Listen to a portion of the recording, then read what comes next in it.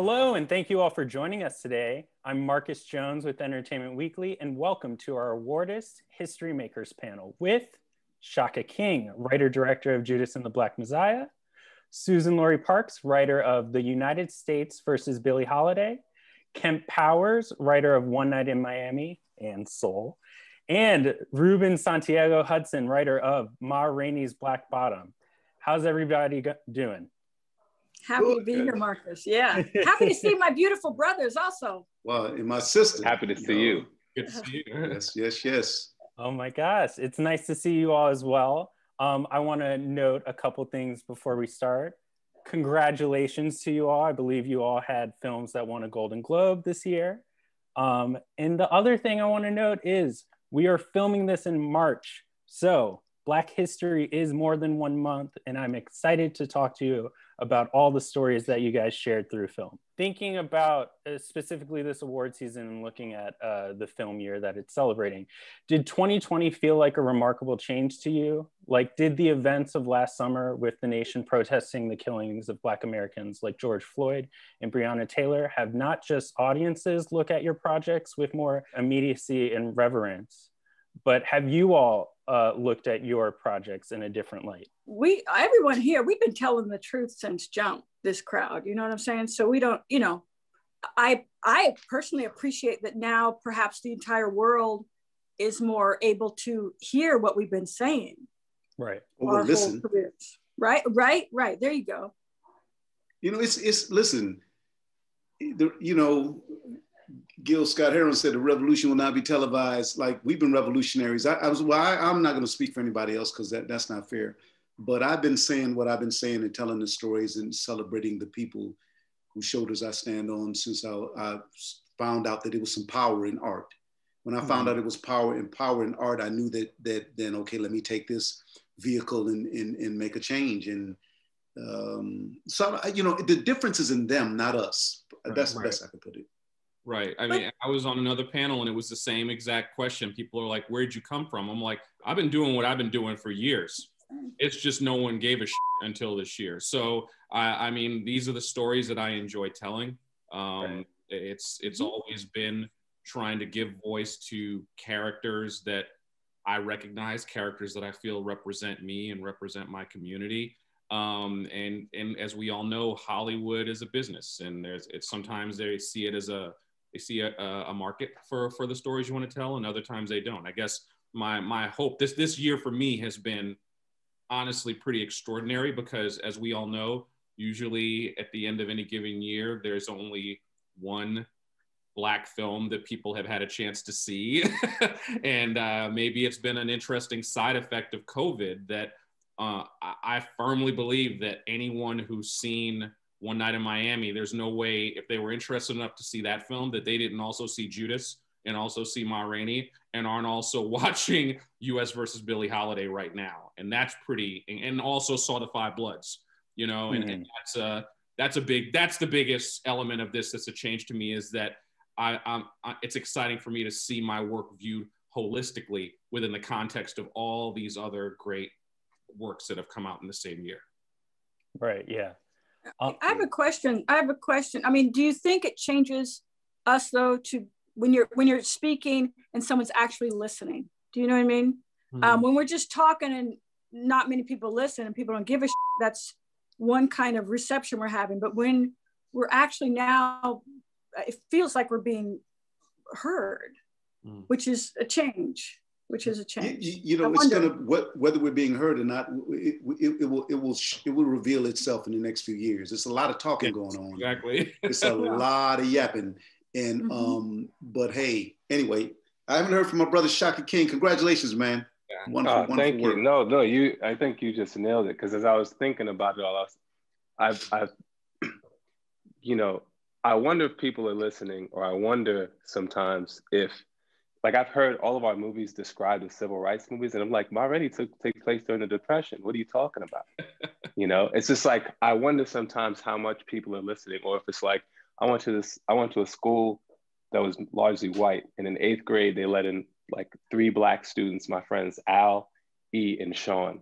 And I remember for a few months, kids would just call them Ali Sean, because they didn't want to bother learning their names, which are very simple, one syllable names, Right. you know? And so sometimes I wonder if that is sometimes happening with our films, if they're not if they're not really just like honing in and really paying attention, because I think each film is very specific and has a very specific thing that it's saying and focusing on. And there's so much to be gleaned from, I think, looking at this work as almost like a canon in 1 year, you know, and it's all very specific and relevant in its own way. So I hope that people are really just looking at them all in that way, you know, like that, with that specificity and just that level of attention that they give, you know, that they say they give all movies. Right. Yeah. I don't think people ever have. I think beautifully said. You said that's never going to happen? Well, right. I guess when I said we're being heard, I was being generous and provocative. I love it. We're being you know, our stuff is being streamed. You know what I'm saying? That's why I'm saying, does it change the way? Yeah, I was being very a little bit of an instigator there of some because you know, I don't. No, I know you.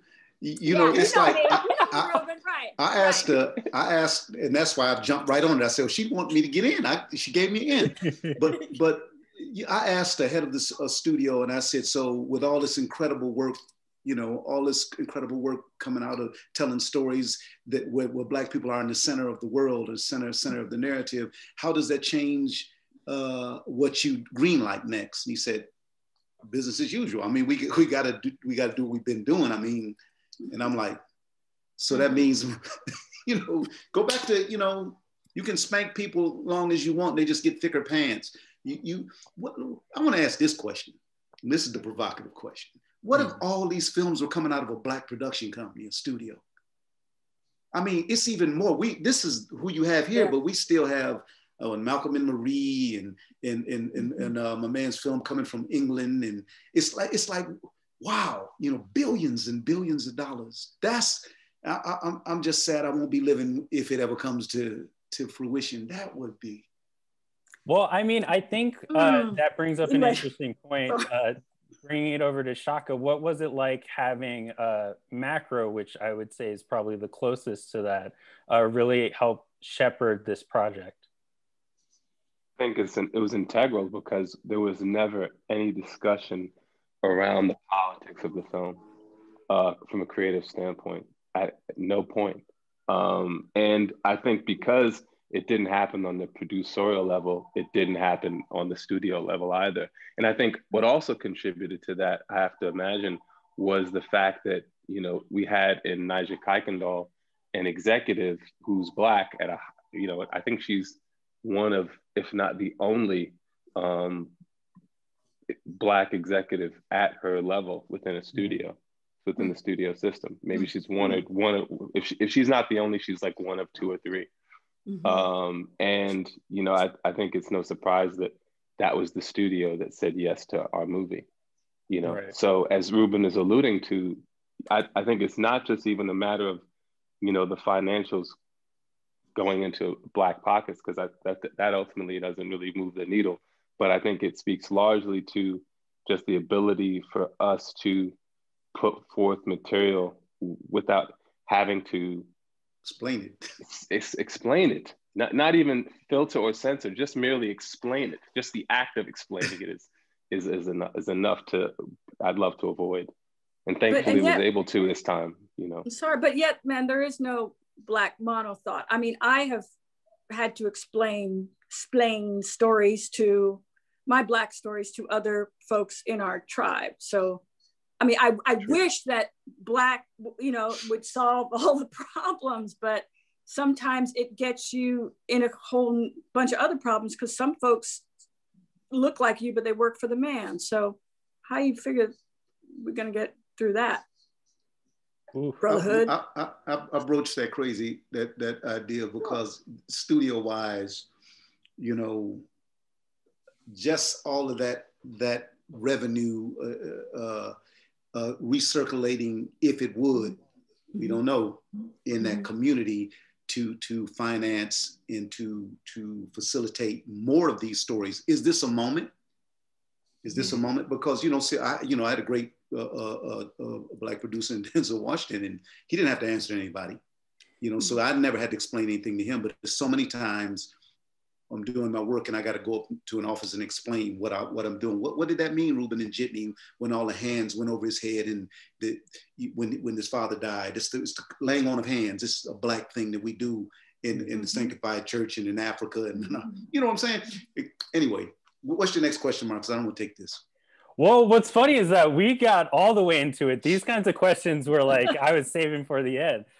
So to all the way backtrack, and this is a simple question, but I think it's very valuable, this being a screenwriting panel. How did you all get involved with your projects? Because each story is different between adaptation. I'd like to start with you, Kemp, because here you're adapting yourself with One Night in Miami. Yeah, I mean, mine is the boring version. No one wanted to produce my play, so I adapted it into a movie. Because the reality of it is, for me at least, I found as if Hollywood is not very inclusive, then man, when people take a sharp lens to live theater, I mean, there were walls there that I still have not figured out how to get around them. Just to be honest, both Ruben and Susan have exponentially so much more success and experience on stage than I probably ever will have. So to be perfectly honest, I'm still trying to find a way to get my stage work out to an audience. And it's just through pure dumb luck that the thing that I think I'm pretty good at, which is, character and the way that I write, transferred well enough into film and television that I believe I became a competent enough screenwriter that I was able to adapt my own work, because there was interest in adapting the play years ago when it first was staged. And I said no to everyone because I honestly didn't trust what Hollywood would do to that story. I knew the kinds of notes that I was getting from people who said, oh, I think this would make a great film if you did these things. And the things that they would often suggest kind of defeated the point. It showed that they didn't understand the theme of the play, and they didn't understand the central themes that I would want to preserve in a film. So I just got to a point where I believed I was good enough at my craft, and that craft being screenwriting, that I was able to convince, the producers to, in addition to optioning the play, giving me a shot at adapting the screenplay myself. And it worked out pretty well for me. Certainly. Oh, anyone else? I'm especially interested, you, Shaka, too, you are rewriting the screenplay a little bit, right? Because the Lucas brothers had approached you with the script? No, what happened is the Lucas brothers had an outline. Okay. That was about like a page or two. And they had a pitch, which was, they envisioned a movie about Fred Hampton and William O'Neill that they described as The Departed in the world of COINTELPRO. And so they brought me that pitch, they brought me that 2-page outline, and then we beefed it up to like somewhere like between 7 and 10 pages. And simultaneously, Will Burstyn was writing had written a Fred Hampton biopic that he was trying to attach a director to. And we got caught wind of that project and decided to team up, and myself and Will wrote a version of the Lucas brothers pitch. So we wrote this screenplay over the course of like 6 months to get a draft, and then, developed it. Right. I meant to ask too, when you say, because you said this before, when you mentioned teaming up, did you all know each other before? No, so I was friends with the Lucas brothers, which is why they reached out to me. Okay. But then we have myself and Lucas brothers and Will have a friend in common named Jermaine Fowler, who's an actor, he plays Mark Clark in our movie. And he was the conduit who introduced, our grouping and Will together. Okay. Yeah. I was curious just because usually writers who don't know each other, who all have the same idea, don't usually end up teaming up in such a symbiotic way. So I was just kind of like... I think it was because the Lucas brothers I don't think they really ever intended to write the screenplay. Okay. They were bringing me on board to basically write the screenplay. Okay. And I, as a writer-director, would much rather write with someone else. And so I think most of the time it's another writer saying, whoa, someone has a script like mine. I don't want anything to do with it. And I won't lie, like there was a moment where I was in that mode because I was in the writing mode.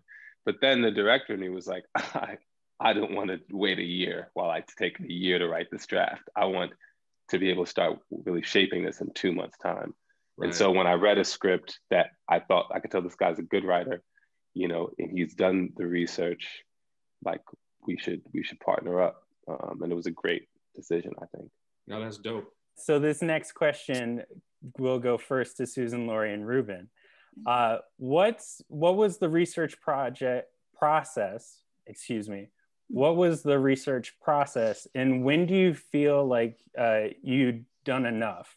And I think it's interesting, you, Suzan-Lori, in reference to Billie Holiday being the center of your story, but also you, Ruben, with Ma Rainey's, there's two historical figures you're dealing with, Ma Rainey, and then of course, August Wilson, the playwright himself, reckoning with that legacy of the play and sort of what he was thinking about and making it as a part of his Pittsburgh cycle.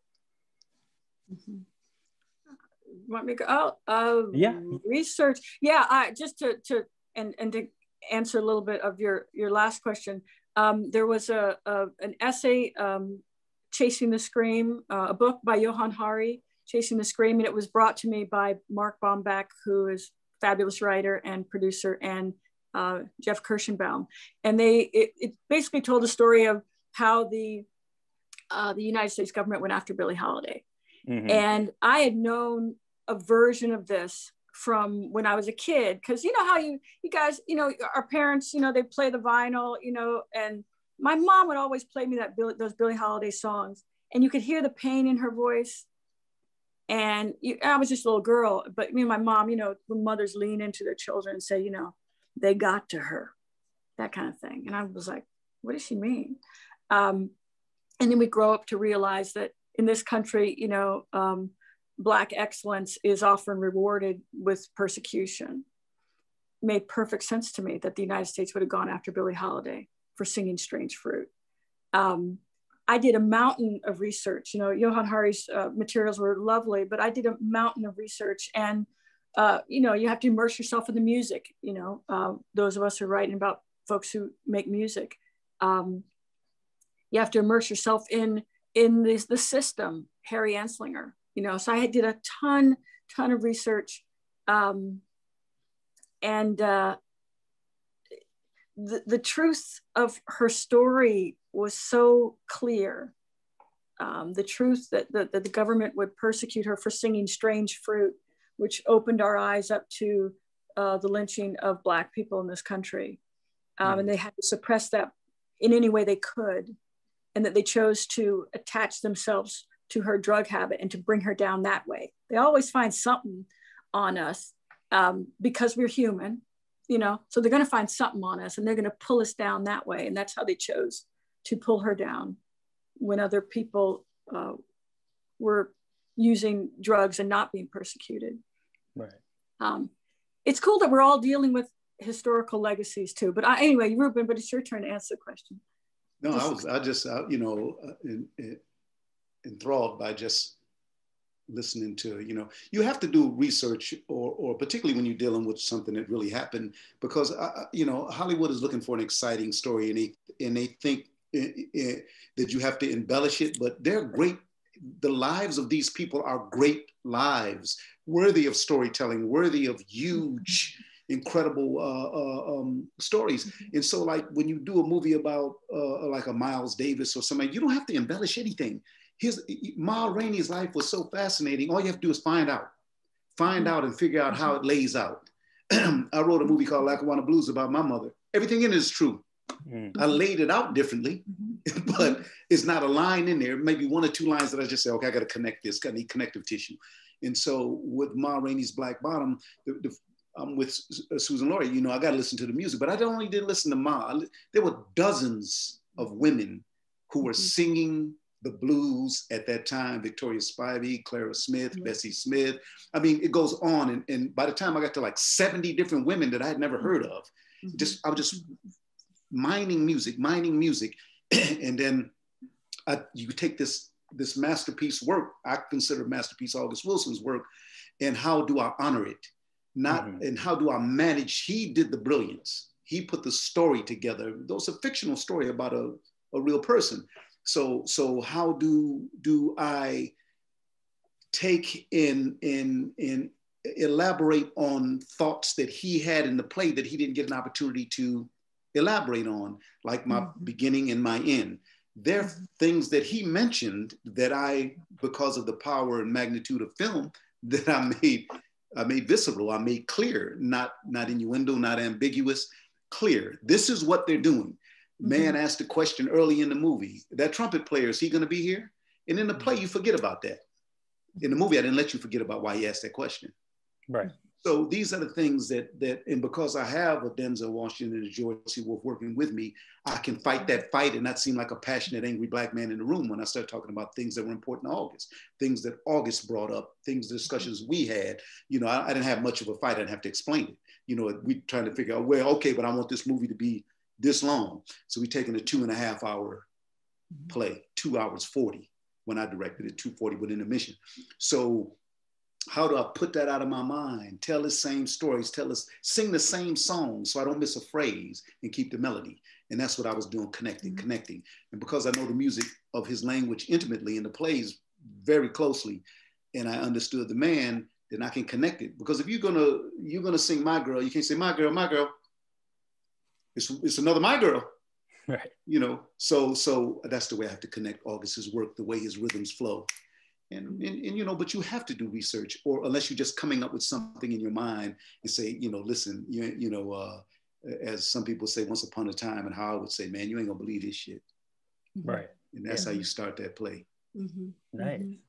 For all of you, why tell stories that are more a moment in time rather than, say, cradle to the grave pictures? That's been a general trend with biopics in general. But I think the question comes with the idea that many of these figures' stories have been underserved. Even if you get a chance to tell a cradle to grave picture, like right now I'm show running Genius Aretha Franklin. Right. And we buttoned it up yesterday and nice. We premiere in March, right? So, but even if you have a chance, it's still a thing about you want to focus on what is the most impactful moment. I mean, that's good. I feel like that's good writing. That's good directing. You want to focus on the most meaningful moment of the day, of the scene, of the, you know, that's just great writing. You know, instead of just doing the cradle, I mean, cradle to grave is, we're all doing that. You know what I'm saying? We're all doing that. So if we can select moments that are impactful, I think it best serves the story. And again, yeah, these people's lives are undertold. Right. And what you know, you got to figure out as a writer, I always ask myself, what story am I telling? And what do I need to tell it? You don't need everything to tell it. If you figure out what story you're telling, that's the first question I ask myself as a writer, to all the writers that might listen to this. If you don't ask yourself that, if you're just writing, you know, then do a book of poetry. You know, you can talk about a lot of segments about a lot of things, and nothing wrong with a book of poetry. But if you're going to write a movie, a story, a play, what play are you writing? And why? And to who? And for what? You know, so then you have some direction. Right.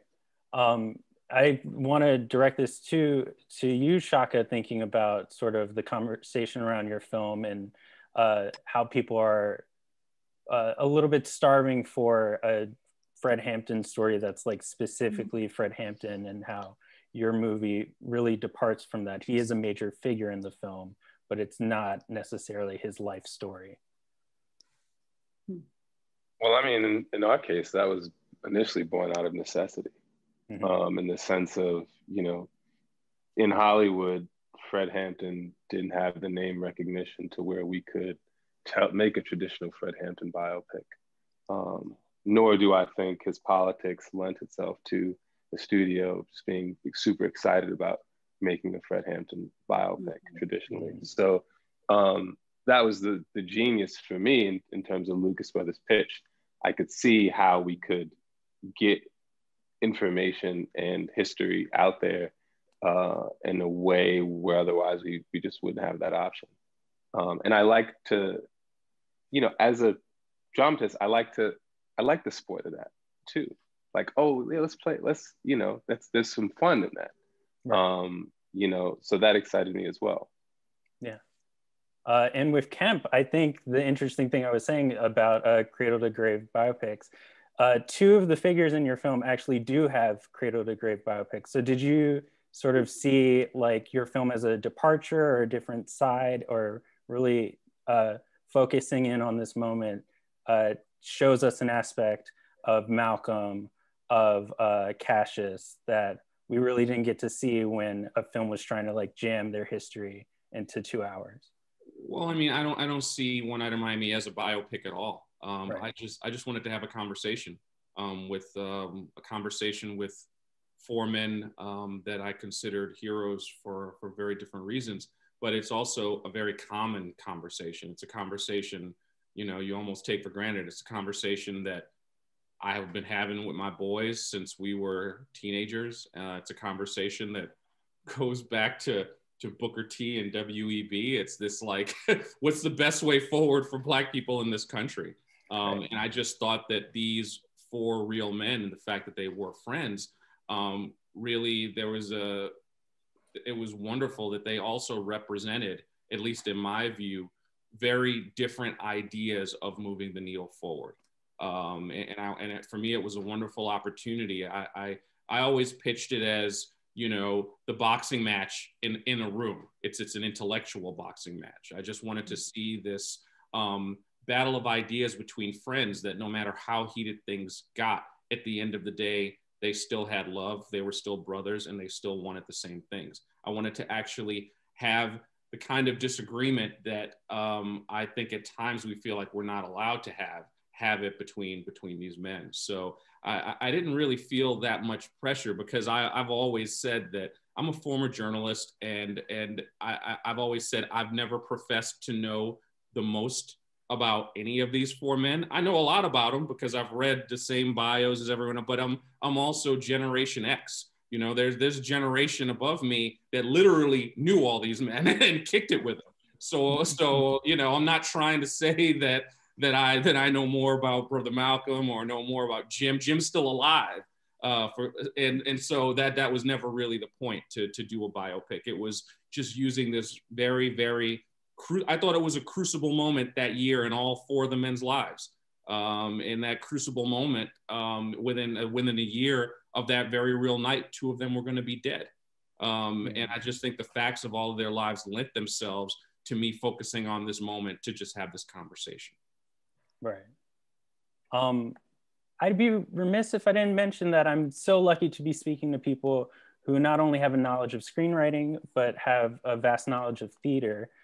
So that being said, do you think it's important for emerging Black screenwriters to develop a knowledge of the work of Black playwrights? How did theater help bring you to and prepare you for filmmaking and screenwriting?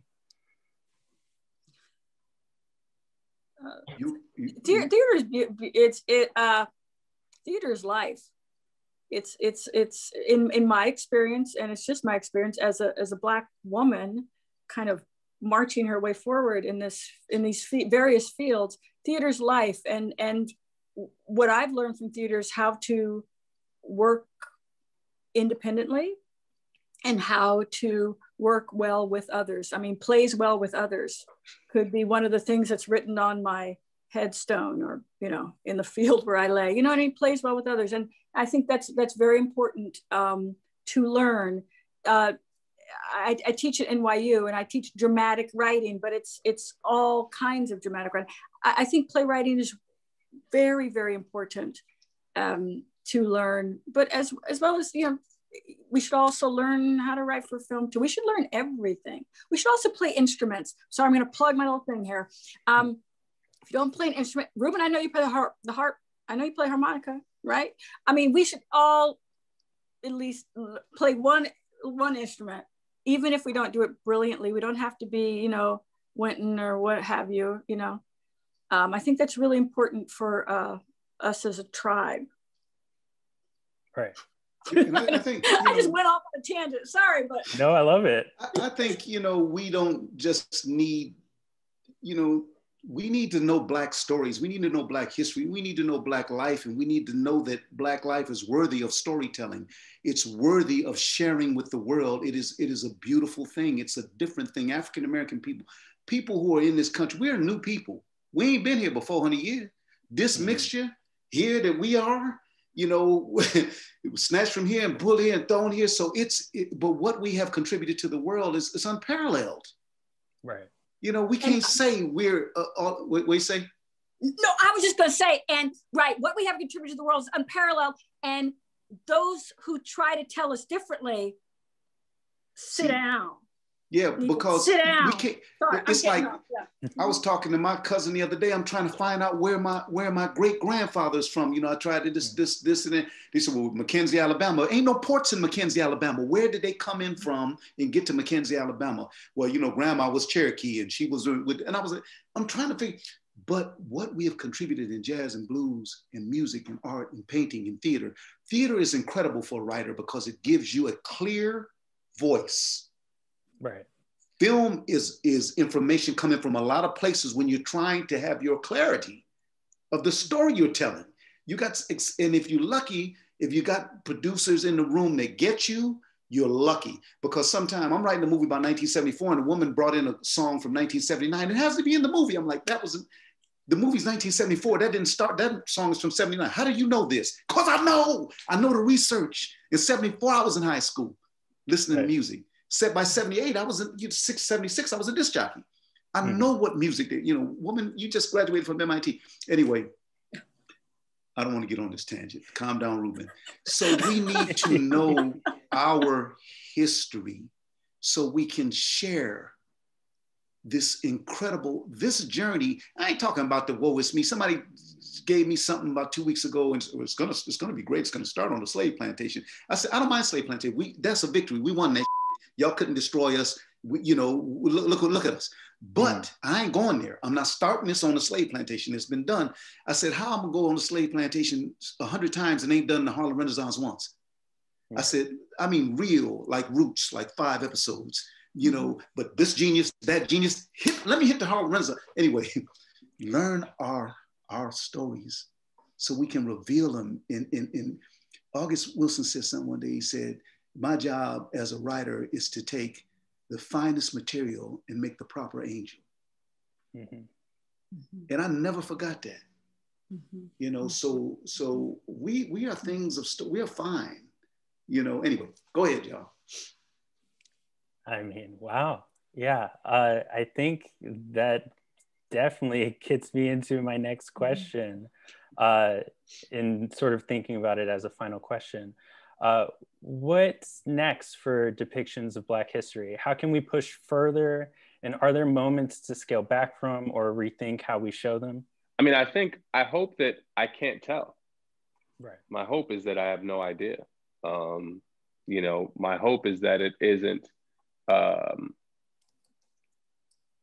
facsimiles of work that we've done or stories we've explored, because I know that that's sort of how things tend to work in Hollywood. If something's successful, how can we do it again? And I hope that, I think that what makes the reason why, to go back to the point I made earlier, like, I don't want them to Ali Shawn our movies, Right. Everyone is very specific and different. And that, I think, that to me is what makes this year special. Not their existence, but the fact that they're so vast. And so what I hope is that, there's more, yes, on the heels of this year, but that they're just continue to get more expansive and unique. And, that as much of the sport, as much as I was able to sort of revel in the sport of, making this kind of movie in this vessel, it would be great to get to a place where there's no need for that. Where, you could just make a traditional soup to nuts biopic if you so choose. Yeah, I wanted to throw it to you, Kemp, too, just thinking about the 2 movies you had this year. how different and innovative they were. Of course, One Night in Miami, and then also Soul. Yeah, I mean, we still have a lot of catching up to do. I mean, we really do. I mean, there's so, going back to your earlier question about theater, the reason why I love theater so much is because it allows us to get to humanity in a different way, unlike anything else that I've seen. If there's another way to get to the essence of humanity, I haven't seen it. And that's why theater is always going to be my first love. Like the first thing that I did after both these films came out was finish off another play, because, and I remember like screening, it was recorded, and I got a few friends who like watched the stream, and they were just not ready for the level of raw emotion that like I put into this stage piece, that I realized like this can't work as a, like there's things you can do on stage, I just think you can't do it anywhere else. Like stage has the ability,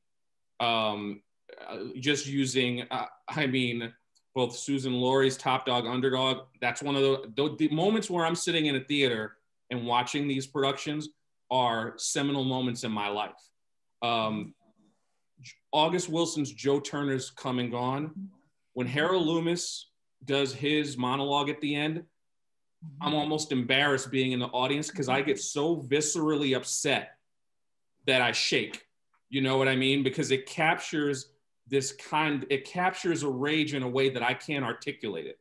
You know, like I don't have the words to articulate the feelings that a Harold Loomis, and anyone who's listening, you should go both read Top Dog Underdog and Joe Turner's Come and Gone tomorrow. You know, like it's important to because, and it's on the page. Like I can read these plays and find myself shaking and quaking. And I just want to have an opportunity to bring that level of emotion to my screenplays. And that's all I was really trying to do. I mean, in the case of, like I said, One Night in Miami, I was trying to have a conversation.